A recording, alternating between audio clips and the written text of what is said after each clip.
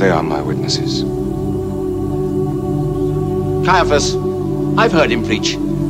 I find nothing in his doctrine which denies the basic principles of our faith. Rabbi, we fail to understand the meaning of many of your sayings. For instance, there are witnesses who say that you claim that you could destroy the temple and rebuild it in 3 days.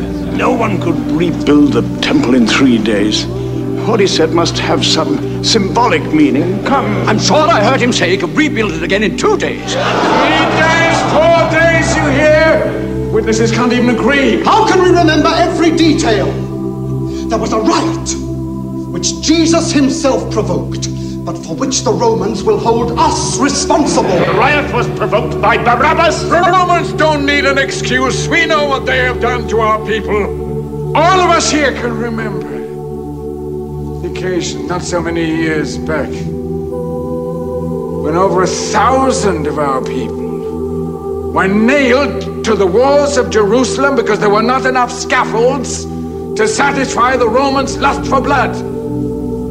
None of us, I'm sure, wants to give any more victims to Pontius Pilate than we can prevent. Of course not, Joseph. We're all agreed upon that.